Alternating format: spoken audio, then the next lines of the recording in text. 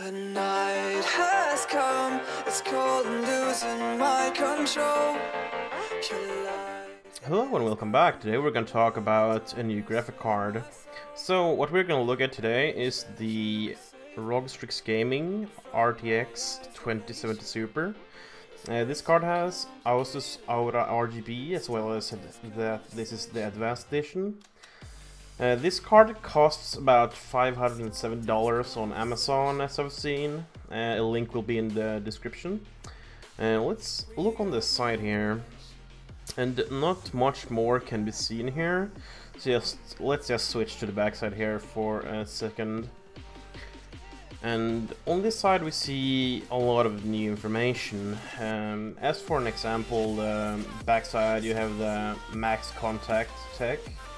Which means that they have sanded down the and made a better finish for the heat spreader. So it's apparently 10 times better, well, flatter, so it makes better contact with the GPU.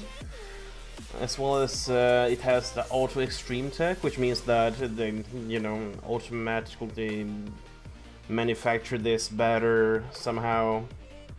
It also has the auto sync, dual BIOS. You can switch between the overclock or standard edition modes. It has 3-year warranty. You get the software suit with, and also on the back side we can see the ports, but we're going to talk about them later. So let's see on the side here.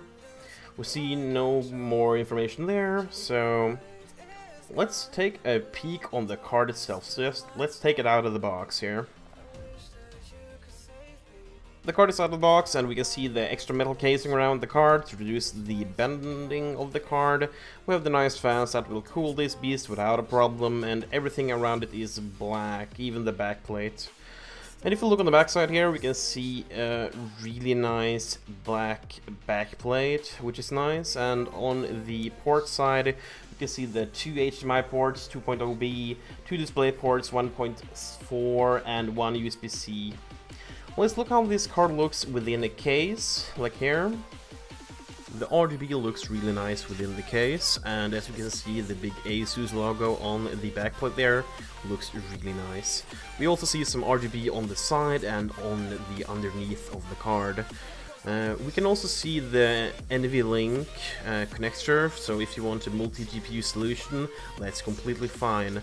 Just take note that this card is extra thick, so if you're gonna have that, measure out so you have space for it. This card takes 2 8-pin connectors, and the overclock capability is nice on this card. We managed to push the GPU boost to 2.1 and memory to 15.9. Let's look at the differences in performance.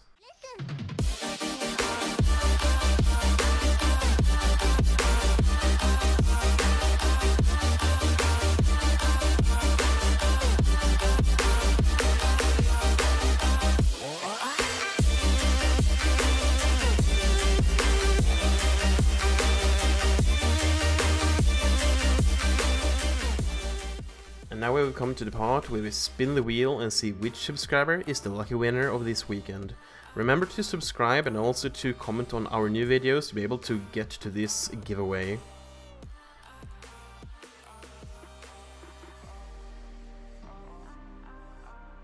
Congratulations, Tiny Steve. Let's spin the other wheel and see which game you are going to get.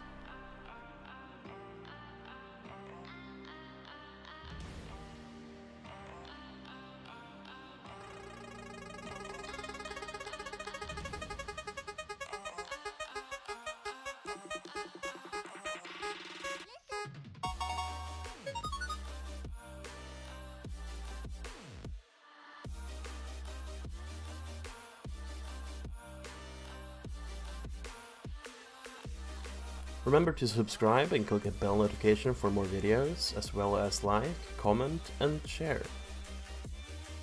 To be in the next weekend's giveaway, just see to it that you have subscribed and that you have commented on the video. If you have done that, you will be in the next weekend's Spinning the Wheel giveaway. Thanks for watching, have a good day now, bye bye!